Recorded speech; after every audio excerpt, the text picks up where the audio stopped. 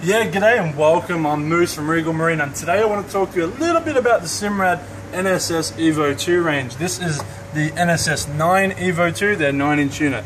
This is following on from their really successful NSS range, which was only in 7, 8 and 12 inch. They're now 7, 9, 12 and 16. But there's quite a lot to talk to you about in these videos, and I'm not going to talk about all of it. What I wanted to tell you about was what makes this system better than its predecessor and quite a few other competitors in the market. Firstly, it's sexy as all hell, man. Look how sleek this thing is.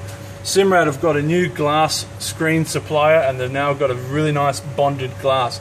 It's a flush screen, what we call glass bridge. On top of that, we also run multi-point touch, pinch to zoom as some people call it, similar to your phone or your tablets. So whereas the previous units and the HDS touchscreen stablemate was only a single touch, we now have multi-touch. That's quite cool, very nice. On top of that, we also run a full single channel chirp sonar. So chirp is going to allow us to really maximize our target separability and performance at speed and performance at depth. It's a really, really useful add-on. On top of that, we still have our broadband structure scan built in, which was not available on the original unit. Downsides: you can't run the structure scan and chirp at the same time. One must be disabled for the other to work.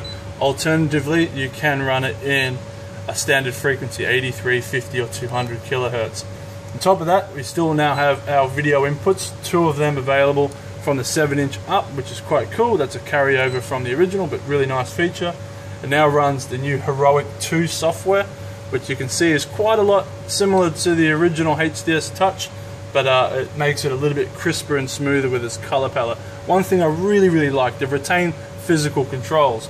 It was very easy for them to go all touchscreen, or mostly touchscreen like they do on their NSE series and NSO series, I should say. But it's a really nice feature to retain if you're in rough water, to be able to manually move something and have a tactile feel. It's quite good. Here's a big thing. There was a bit of complaints on the previous series about water ingress getting into card slots. That's been rectified now using these groovy new waterproof plugs. You can see from one direction the cover comes in, presses in nice and tight, and closes from the other, making a really nice watertight seal. It also runs a new 10 Hz GPS GLONASS Galileo ready antenna, giving a much better accuracy and speed on our mapping to the previous 1 and 5 Hz antenna. To reiterate, it's a great system. If you're in the market for a new future-proof modular system that's allowed to upgrade itself over time, check out the Simrad NSS evo2 range. If you have any more questions, come check us out at Regal Marine. I'm Moose, behind the camera is Dean. Thanks very much. Boom.